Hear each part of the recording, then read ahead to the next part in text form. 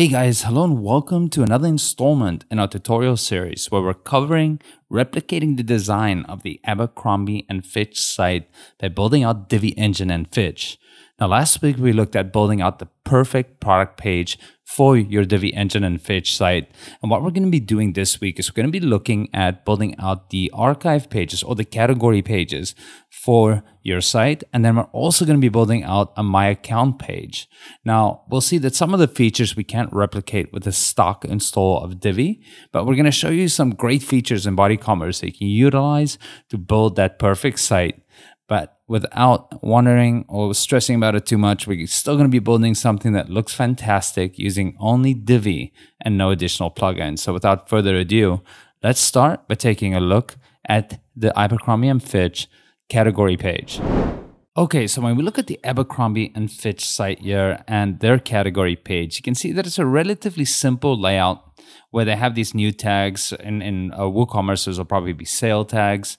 And with different extensions in WooCommerce, for example, you can have custom tags for these different products, but you can also add things like this sidebar where you've got this filtering system where you've got different sizes. You can say the different categories, and yeah, I'll just actually click over here, and this is a feature of WooCommerce called Ajax filters, where you can control different the colors that you're selecting with, the materials, the tags, the origin country, and all these, what these really are different attributes and categories for the products, and you can search them live. You can do all sorts of stuff, price ranges and so forth. But unfortunately, Divi doesn't do that for us.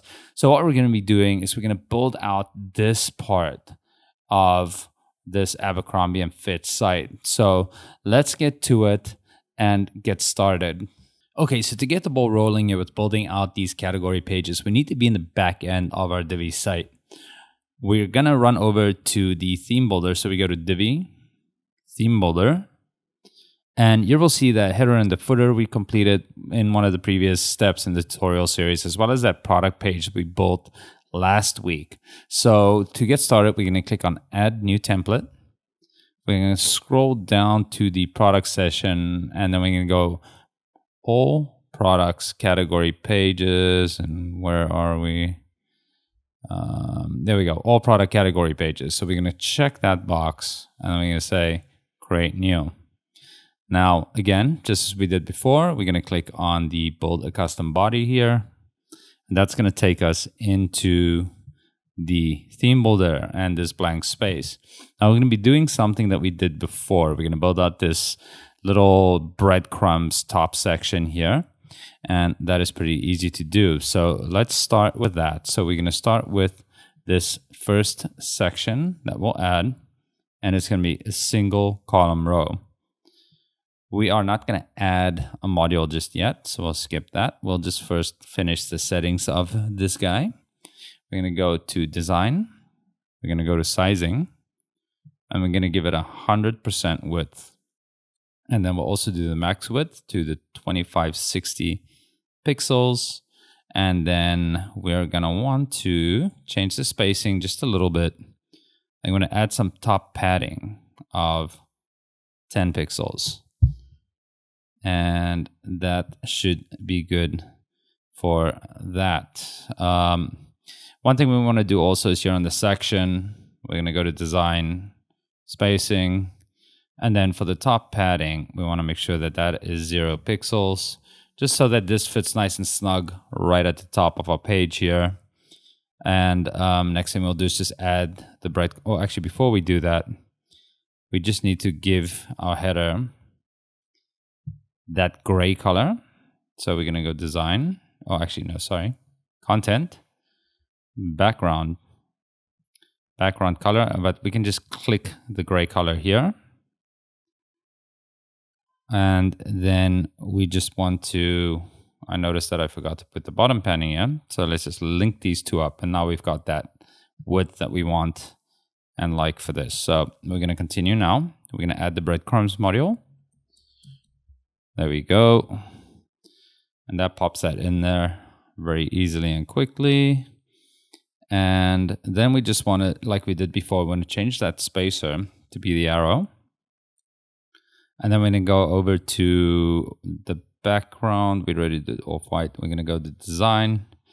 We're going to go to the text. And we're just going to make that text light. I think that looks a little bit better. And we want to add some spacing here as well. So we're going to go to spacing. And just to give it that same spacing, well, not the same, but a little bit closer to that, is to go to our padding. Once again, well, first top bottom padding. We'll make 0. Nice, that makes it nice and tight. And then we're going to just add left padding of 5% to give it that slight indent over there. And just as quickly as that, we've got that top little bit figured out yet again. And if we go here to one of our product pages by clicking on that, now we can see that we've got kind of the similar jam happening here with our little breadcrumbs portion. So that looks pretty good. So the next thing we're going to want to do is we will be adding another single column row, because we want to add this title for the category. So we'll add just a text module, put in text. And now what we're going to do is we're going to use another feature in Divi that is maybe a year or two old now, but it's a dynamic content feature. And again, just how you do that is you delete whatever is in this pre-filled field. You click on this plus, and then you're going to go with post archive title. Now with that in there, all we need to do is we go to the design section. And we kind of have to assign it the fonts a little bit more explicitly, because you can't go and be a little bit more ambiguous about it with those default settings that we have. But it's not a big deal. It's easy to get in there. We want to make sure that we set the color to our blue color. And then we're going to increase that size just a tiny little bit. And we'll add some spacing as well, I think, just to give it a little bit more room at the top there. So we go spacing. We're going to say padding 50 pixels, I think should be good. Gives it a little bit of room from up there. And that's pretty much it. So this will also be your category description, not your post description. So the way we're going to do that is we're going to go ahead and add another text module. Get that in there. And then just like before, we're going to delete this text that's in there. And we're going to click on the dynamic content button. And then what we need to do is just go down for the category description, which is this one. It'll kind of pop in some dummy text in there for you. And all we need to do here is we're just going to go to the design. We'll change the text to be light. And then we'll just also make sure that the color is blue here. And that should be good. So now we've got two of the bigger elements done. And next up, we just need to add the actual body of the products. Okay, so let's pick things up where we left them off. Adding the section for the products is going to be super easy. We just need to add another row. It's going to be a single column row. And then all we need to do is add in a shop module. So we just type in shop. Now, there's been a Divi update, and I should just mention this, that if you're on the latest version of Divi, it might be the Woo products module. So it depends on the version you're using. I'm using the one that I started this tutorial with, but just so that you know that there is another module name now for this called Woo products. So in this one, we'll use shop, but just for your information. But the settings inside will look pretty much exactly the same as it did previously. So just be aware of that, and don't be confused when you run into this. Now, the way that we make sure that we're just showing the products for this category, or the category that the user clicked on, is we just have to tell it use current page. And that's going to pull only the products from the category that we're in. We're also going to change the product count to be 6. And we're going to change the layout to be 3 columns. So we have a 2x3 grid essentially on every page for our products. And we can add the elements here. We can say show pagination. And then you'll see at the bottom here, it creates this section here. So if you have more than 6 products, you can page through them. Now, an interesting feature that you can get with WooCommerce, for example, is that you can style this pagination, or you can even have an infinite scroll version of pagination. You just keep scrolling down and down and down. It's a pretty cool feature. It just makes this look a little bit more professional, a little bit more polished. And I love Divi, but it makes it look that little less Divi-like, because Divi sites definitely have a look to them that lets you know it was a Divi site. Anyway, I digress. Done this part. Now, all we need to do is style it a little bit. We're going to change this overlay icon to not be visible. So there, it's gone. And then we're going to lighten that overlay a little bit by selecting white. But then we're going to make the opacity about 20%. So let's just go down to 20. And now you see that when you go over, it just gives that, makes it that little bit duller. And if you look at what they do here, it's the same effect of just dulling it out just that tiny little bit. So next up, we just want to make sure that we check the text to be correct. So we're going to change the title text. We're going to make that text weight light. And we are going to give it the blue color, which it should do by default, but doesn't hurt to double check. We're going to go over to price. And we're going to tell it to use just a blue color for the price also. There we go. You see it got that a little bit darker in there. And then that should be all good for this portion. So you can kind of see it's got a similar look and feel to this. They have an extra field for the tags and things like that. With Divi WooCommerce, again, you can create your own loops for this section where you can add all sorts of cool stuff on it. But if we're working with stock Divi, this is about as close as we're going to get without adding a bunch of custom code. But it looks good. I think it's very functional. And, you know, you can think of other ways that you can make it look even better. But, you know, if we're doing the Abercrombie thing, this is how it's going to look. So I'm going to save this really quickly. And then we're going to see on the front end what this looks like. So let's close this out. And remember that important step, every time you add a new template layout in the theme builder, you have to save it up here also. Otherwise, you're going to lose all your work. So let's go here and let's say visit site. And we are loading. Okay, so let's click on men's, for example. And here we've got it saying men's right there. We've got all this info down here. If we go, let's say maybe female shirts, that's popping in over here. Now, if you had a description for this category, it'd be displaying right underneath there with that dynamic module that we added for the dynamic content. But that looks pretty good. So I think we're all done with this portion. So next up, we're going to start building out the My Account page section. Okay, so this is going to be interesting as we don't have an account with the Abercrombie and Fitch site. So I kind of envision this account page that kind of fits into the overall design with that site. So we just going to put a nice header up here.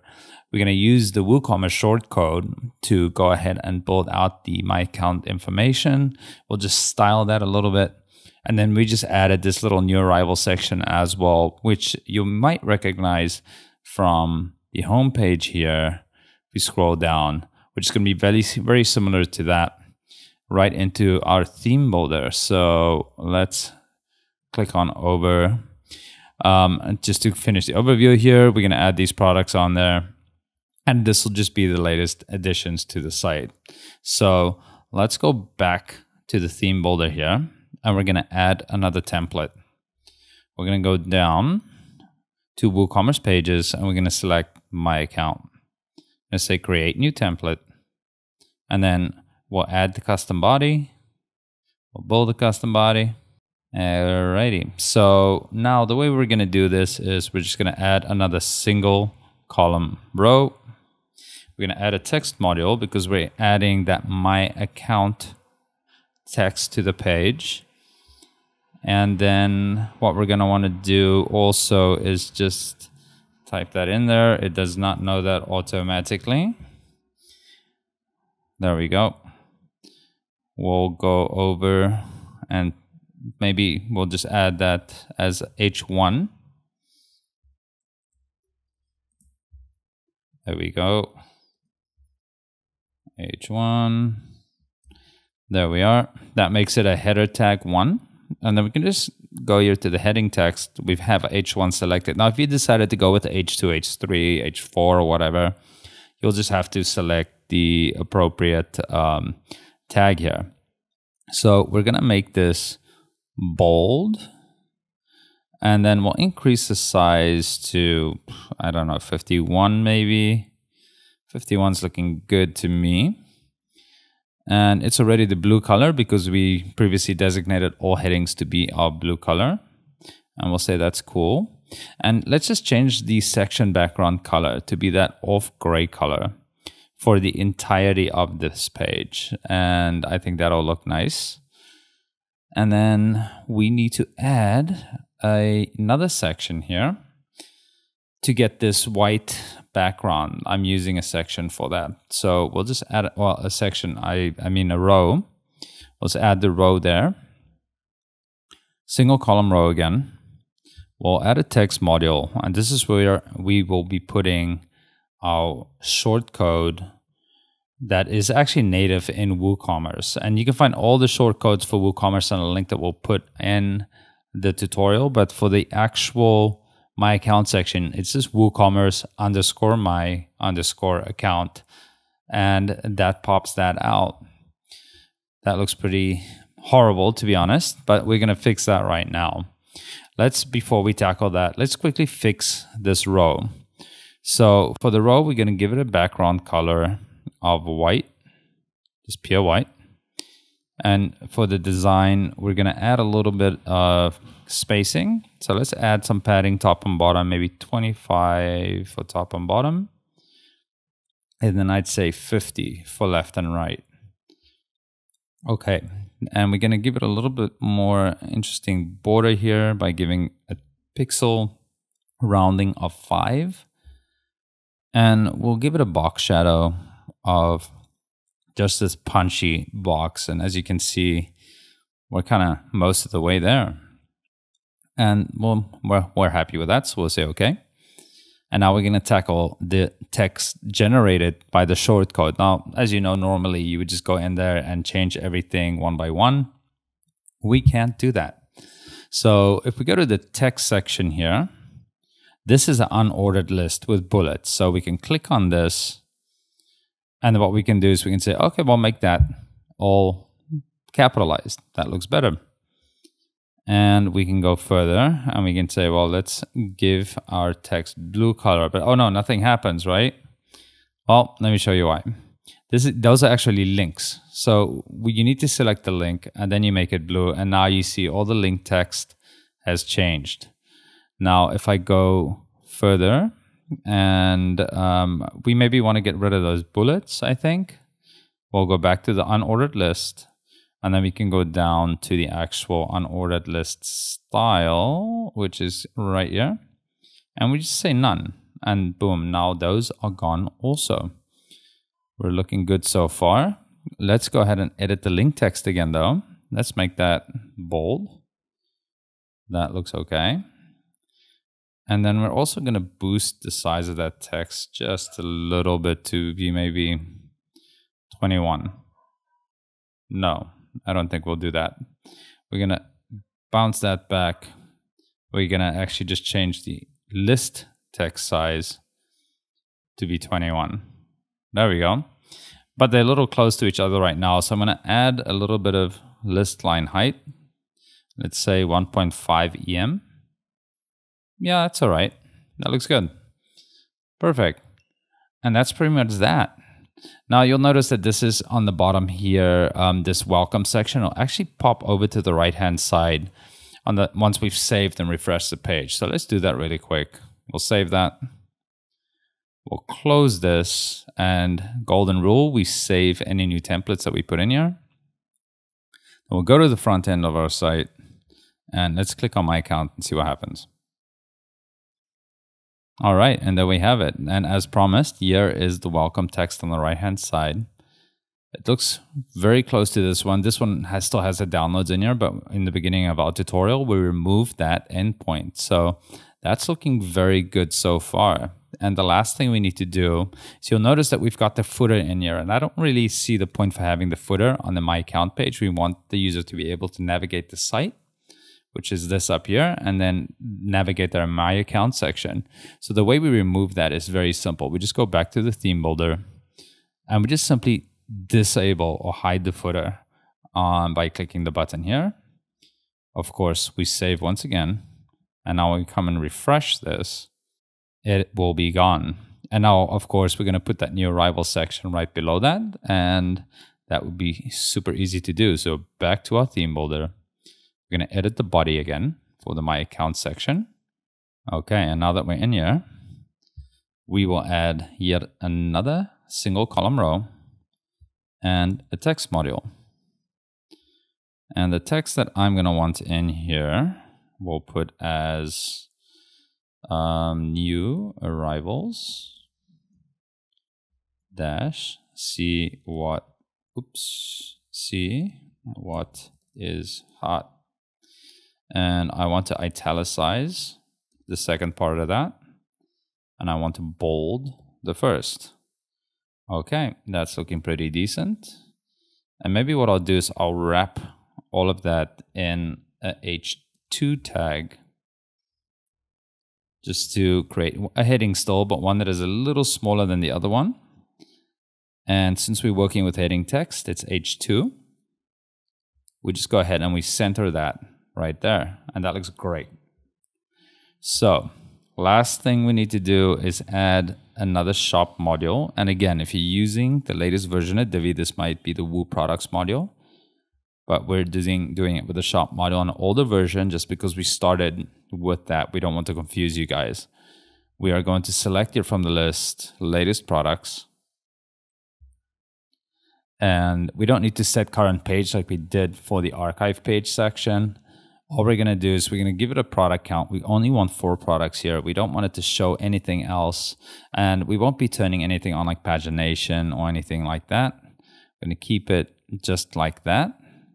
As far as content goes, however, we are going to want to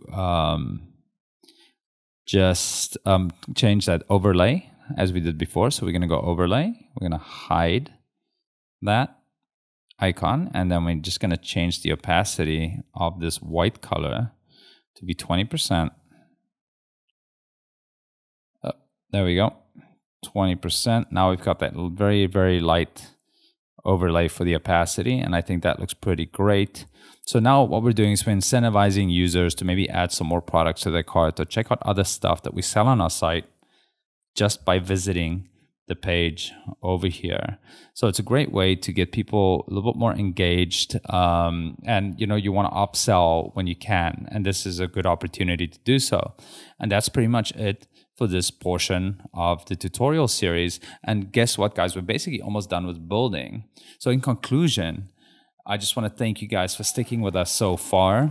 This is slated as a Black Friday series, but you'll find benefit in this anytime you participate. So definitely stoked to have you guys on board. Definitely comment in the comment section, subscribe to the channel. Just make sure that you do not miss anything. We're posting other tutorials all the time on the Divi Engine website.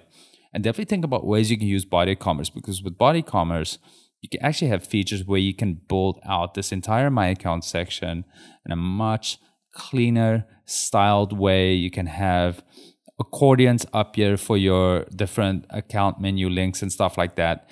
It really is a tool that helps you leverage the power of WooCommerce and Divi. And with that, guys, this is Roby from the Divi Engine team. Thank you so much for sticking with me. I'm going to catch you guys in the next video.